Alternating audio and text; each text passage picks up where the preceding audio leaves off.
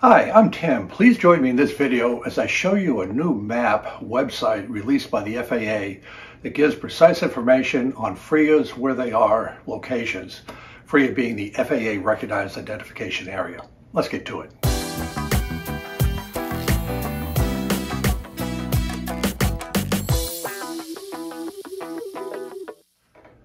As part of the March 2020 implementation of remote ID for drones, and I'll have a little bit more on that in the video, there are chapters down below if you want to jump ahead. The FAA agreed with various pilot user groups to set aside certain aspects of airspace called FRIAs, or FAA Recognized Identification Area, where modelers could fly their RC models, drones, fixed wings, or helicopter without the need for any remote ID. This video is focused on recreational pilots. If you're a commercial pilot under Part 107, there are different rules that apply for that. So the FRIAs are a pretty good deal because nothing changes. When you fly your RC model with regards to remote ID, you do not need anything on the remote ID. You just have to keep visual sight of your model and you're free to fly as you were before. There's probably about 1,800 FRIAs in the United States. They're associated with community-based organizations like the Academy of Model Aeronautics or certain educational institutions.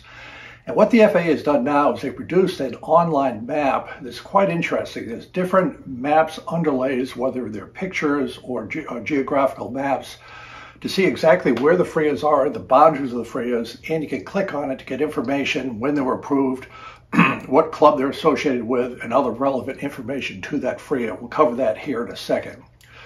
But right now, let's just take a very quick review of remote ID and what that means for modelers and how that ties into FRIAs. Over the past few years, as drones have become more and more ubiquitous, unmanned aircraft, Congress, the FAA, and other groups are trying to figure out how to properly integrate drones into the national airspace system. And the one thing that came out of Congress to the FAA is that the FAA had come up with some methodology to identify a drone so that local authorities, could be the police, the FAA, wanted to identify the pilot of a drone RC model aircraft, they would have the ability to do that. So it came up with this concept called remote ID. It went through a bunch of iterations. It became finalized in March of 2024. And essentially, for recreational pilots, any plane that is 250 grams or over, that's about 8.8 ounces, needs to be registered and it needs to fly with remote ID. There are two basic types of remote ID, standard and the broadcast module. Standard is remote ID built into the RC aircraft. The only RC aircraft that have standard or built-in remote ID are drones. That has been the ruling since December of 2022. So if a modeler buys a drone over 250 grams today, and this is being filmed in July of 2024, by definition, you are remote ID compliant. For other models like fixed-wing RC, helicopters, and so forth, models that you build at home, they do not have remote ID installed on the radio. You have to buy a separate broadcast model that you plug into your aircraft, receiver, other power source to broadcast the model's information for remote ID tracking purposes. This is an example of remote ID. It is the flight test Easy ID. This is the entire system. You simply plug it into a port on your receiver. It locks onto the GPS signal, and you are remote ID compliant with that. But because there are a lot of recreational hobbyists that just would fly with a community-based organization like the Academy of Model Aeronautics, they're going to keep visual sight of their aircraft. A compromise was worked out between the FAA and modeling groups like the AMA to create a concept called a FRIA, or an FAA Recognized Identification Area. There's about 1,800 FRIAs in the United States, the vast majority with the Academy of Model Aeronautics. There are FRIAs that will be assigned to schools and other educational institutions. And what the FAA has done now is they've created a dedicated map that shows information on these FRIAs with a graphical overlay of maps and satellite imagery so that you can see where the FRIA are, the boundaries of the FRIA operation.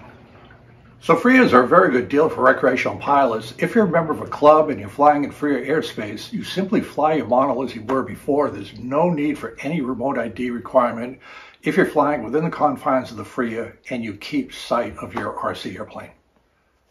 So let's take a brief look at the FAA's new map of FRIAs. The website location is in the description. We'll just kind of walk through a couple of the underlays and to see how it works in case with the RC club that I fly with, the Hilltop Flyers here in Georgia. And we have a look here at the FAA's Recognized Identification Areas map, or FRIA. There is a base map gallery of different underlays you can put on this, so you just experiment. Notice the layers in this dedicated one just has FRIA as either community-based organization or EDU or educational. You can type in the location. It's a map, so it doesn't know the RC clubs. The AMA website, we'll discuss in a bit, has that. We'll go to Loganville, Georgia, near where our club is. Here's the map. You can see the Hilltop Flyers a little bit to the southwest of the town of Loganville. The map, to navigate it, I've had pretty good luck using the cursor keys to go up, down, left, right, then the plus, minus in the upper left-hand corner to zoom in. So that red square is the FRIA, FAA Recognized Identification Area, approved by the FAA for Hilltop Flyers. We'll zoom in a little bit, use the cursors again to center up. Very nice field. It is out in the country in some farm fields.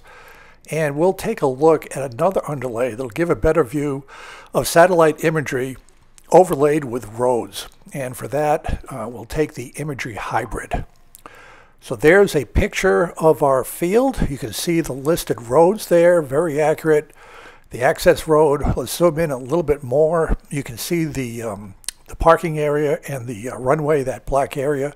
That is our FRIA right there. Now we can click on that red square to get information on the FRIA.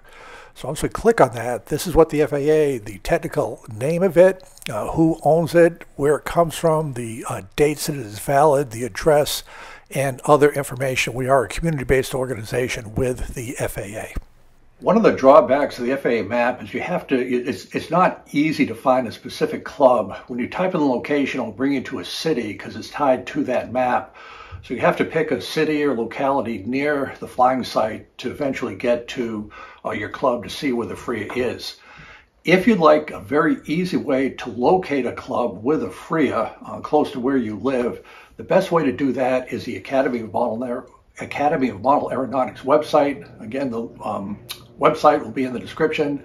Let's take a quick look at the AMA website and just a super easy way to find FRIA RC model airplane fields.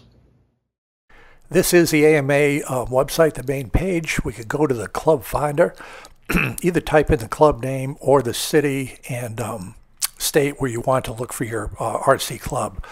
So we'll take Loganville, Georgia again, which will be our Hilltop Flyers. Just type that in and select Georgia from the drop-down menu. And that'll take us right to the Club Finder page.